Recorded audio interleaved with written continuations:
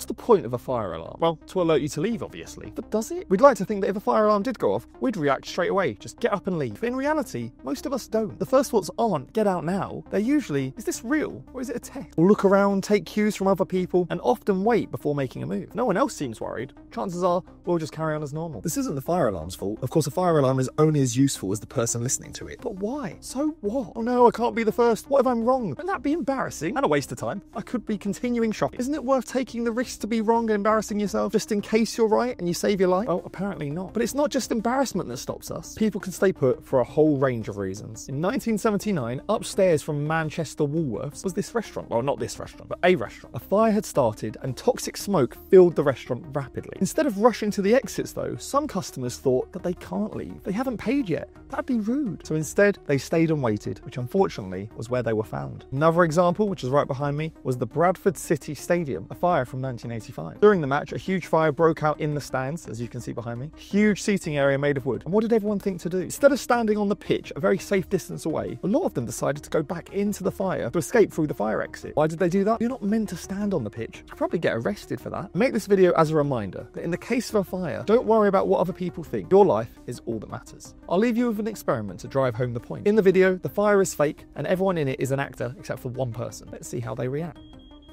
Now, how long before she dashes out of the room?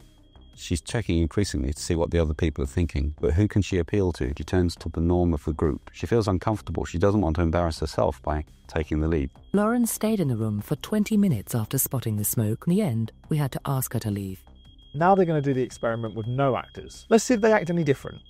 She decides to investigate. She's immediately taking responsibility. Mary evacuates quickly. She even leaves her bag and coat. We tried the experiment 10 times, and the same thing happened over and over again. If the person was on their own, they left quickly. If they were in a group of 3 or more, they stayed. The average length of time they stayed, 13 minutes. Only one person in our experiment didn't go along with the crowd behaviour. What's that coming out from under the table? That's the fire. Should just wait till she comes back. She said just to wait here, didn't she? She's coming right down now.